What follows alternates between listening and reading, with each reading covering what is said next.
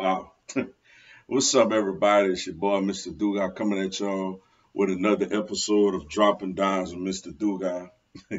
And tonight, I'm going to talk about tonight's just epic football event as you had Tom Brady and the Tampa Bay Buccaneers beating the New England Patriots on the road 19-17 and Tom Brady's return to Foxborough. Before I get into this video, for everyone, if you want to give me a follow on my social media platforms, Facebook, Instagram, and Twitter, I'm going to have all that information down in the description box. May not always get a chance to respond to questions and comments on these videos, so feel free to DM me. And whenever I get a chance to, I'll get back at you. Come holler at your boy. Also, if you're a Madden 22 player on Xbox One, I'm going to have my gamer tag down in the description box also. So yeah, y'all gonna hear a little beeping noise throughout the video. Please disregard that noise. I apologize. Wow, man. I'm gonna say this before I even get into the actual game. I've seen a lot of sporting milestones in my life, like a lot of moments that, sports that we gonna always remember. And this was one of them.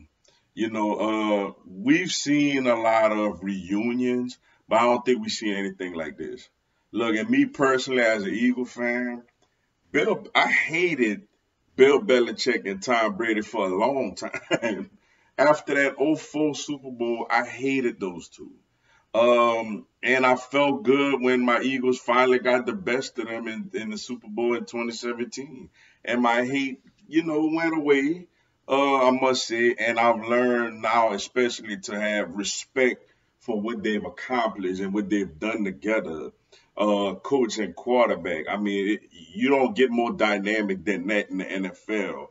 I guess Bill Walsh and Joe Montana is the next best thing, or Chuck Noll and Terry Bradshaw or whatever. But this is the top of the echelon here.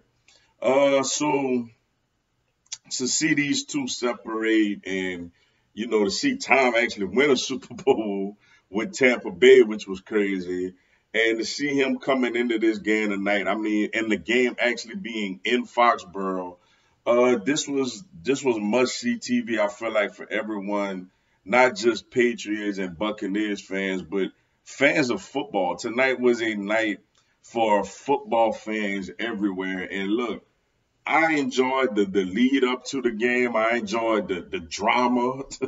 I enjoyed the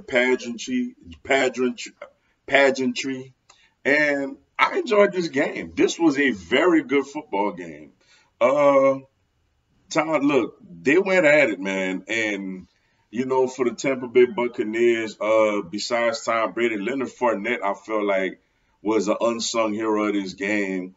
He had over 100 combined yards, ran for some tough yards, caught some passes, really did his thing. Antonio Brown had some nice catches, Mike Evans. But you got to give Bill Belichick and that New England defense a lot of credit. They made it hard for Tampa Bay. I mean, Brady had to scramble for 6 yards to get a critical third down. It was just a real slug out battle, back and forth fight. And Tampa Bay got it done. And for the New England Patriots, I know a lot of fans are going to feel a little, they cheered for Tom, but obviously they want their team to win. But look, Mac Jones played good tonight. I must say he played really well. What I think the Patriots need to do is get him more weapons, get him some more wide receivers that could consistently separate, and I think they'll be all right. I mean, he could read defenses. He's accurate. He's not afraid of the moment. I thought he actually played better than Tom Brady in this game as far as passing the ball. But good performance by them. At the end of the day, Nick Folk field goal miss. Now, I do believe if he made it, Brady would have went down and put him, which that would have been even more crazy. Brady would have went down and got him in field goal range and won the game. But look, I just, as far as the game, good win for Tampa Bay. They 3-1. New England unfortunately falls to 1-3, 0-3 at home. But I feel like as football fans, this was must see TV. This was satisfying to watch, to see two absolute legends, have a chess match and go at it. And, somebody had to win, somebody had to lose, and that's what it came down to. Really nice win for Tampa.